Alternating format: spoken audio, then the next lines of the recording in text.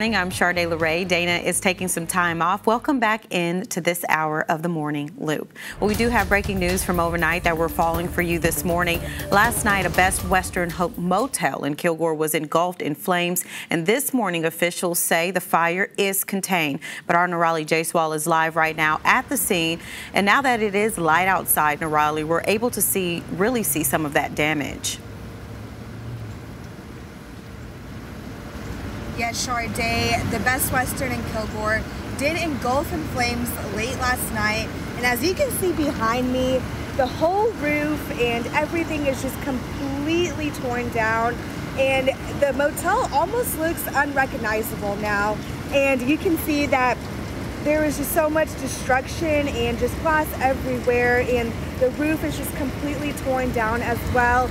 And on the other side of the building, there is still a lot of heavy smoke, so we're not allowed to go there because that could endanger us as well.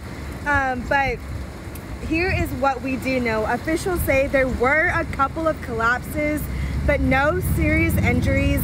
Although the cause for the fire is still unknown, officials say the fire started in the second story of the west end of the building.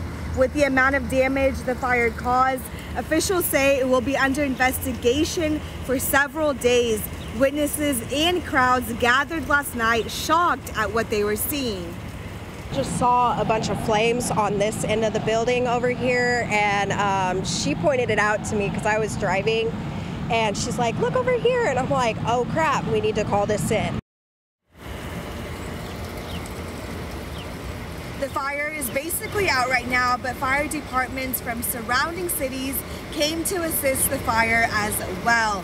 And they are just waiting for the Gregg County Fire Marshal to come out here to continue the investigation so they can find the cause of the fire. Until then, we'll continue to give you live updates right here on CBS 19. Back to you in studio. All right, thank you, Nirali. And again, we will keep you updated on air and online at CBS19.tv. Well, we're going to take it to weather.